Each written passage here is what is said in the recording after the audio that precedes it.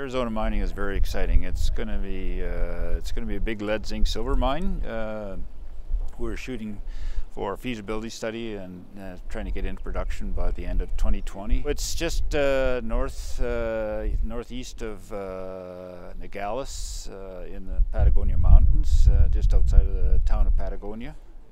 It's actually about at 5,000 foot elevation, and it's an underground mine, so it's very, very small surface footprint. It peaks out at over 500 employees.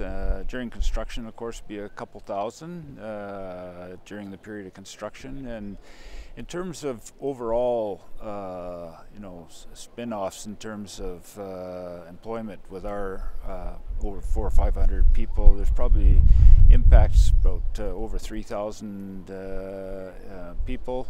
It's very significant both for the state of Arizona and the state of Sonora in Mexico.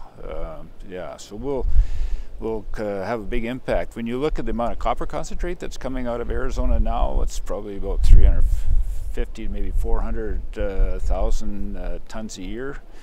Our mine alone will probably close to 500,000 tons. Arizona is the #2 mining state in the nation. We produce 68% of the nation's copper. We're number 5 in aggregate production, so that's construction aggregate for infrastructure projects.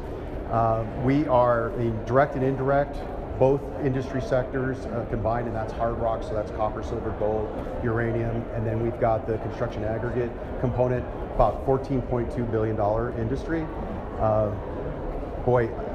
As far as employment, 6,000 in the aggregate sector, and that supports another 15,000 jobs. And then in the hard rock sector, we're looking at about 12,000, that supports another 31,000 jobs. We work with JTEDs, we work with community colleges in our rural areas, and then we also work with the state universities. So one of the workforce development pipelines we have is certainly through the University of Arizona. They have a mining engineering school. And then one of the other things is as you well know, there's a lot of jobs available in both sectors as we're seeing the economy pick up and copper prices are on the rise. Arizona Chamber's top of the list. We work with them on really important projects like Accelerate Arizona, so we want the necessary transportation infrastructure. We want those key commerce corridors to get built out.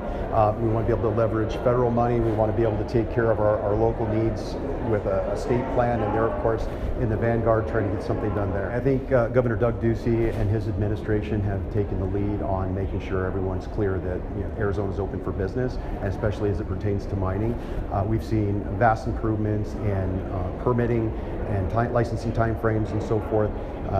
It's been great to work with this administration, but for that, this would have been a different conversation a long time ago, but we're grateful for the efforts that he's made.